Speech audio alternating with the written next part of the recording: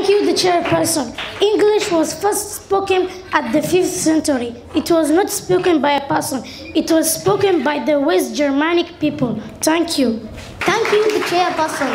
How can it be easy to communicate English in Somali as a national language while although our parents doesn't know English? Thank you, sir, because they are going to learn and we are going to learn too. And then we're going to speak together once. Thank you, Mr. Chairperson. We cannot teach our parents right now English because their brain is already got old, so they cannot learn English in that easy way. And also, as we have spent more than 2 years to learn English, and we still learn English, so it's not easy to learn English. So how can you say that one? Thank you, sir, in chair.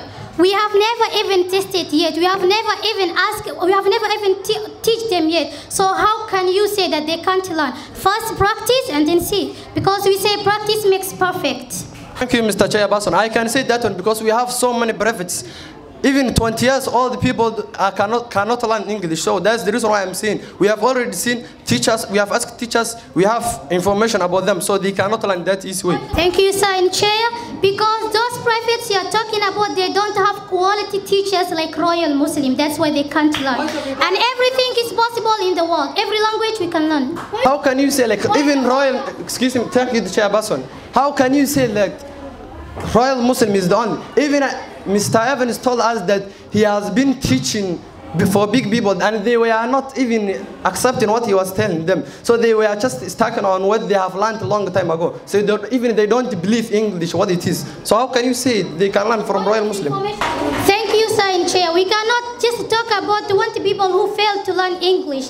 There are 15 million people in Somalia, and most of them, by the way, we are now practicing to learn English, and it is the easiest language. So we stop making those like nonsense excuses. I would like to ask Honorable Mahmoud. You said if we speak Somali, we're going to be the most successful country in the world, right?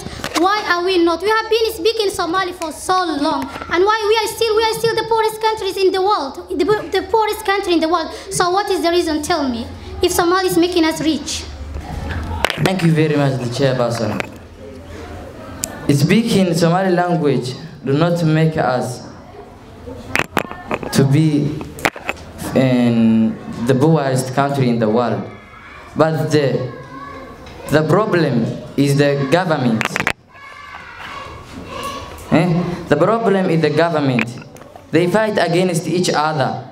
Thank you, the chairperson. I would like to inform Honorable Mahmoud, and he's saying that it's because of Somalia that we are the poorest country in the world.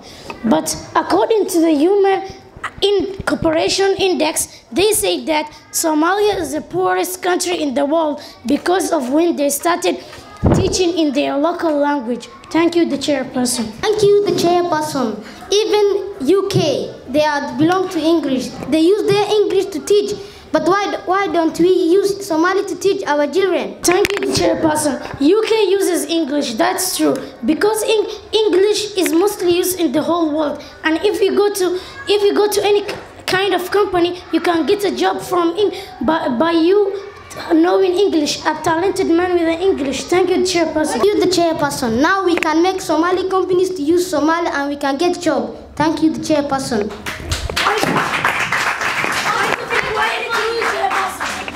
Thank you, chairperson. Can you tell me one company in the whole world that can give you a job with a certificate that says you are talented with only Somalia and you don't know English? Thank you, chairperson. Thank you, Mr. Chairperson. I would like to defend my colleague saying that even if you don't know English, you can get job. What is most important is that if you are a quality person, you don't have money to learn English, you may not have all that things, but you may be having a quality. And people, they don't chat with their language.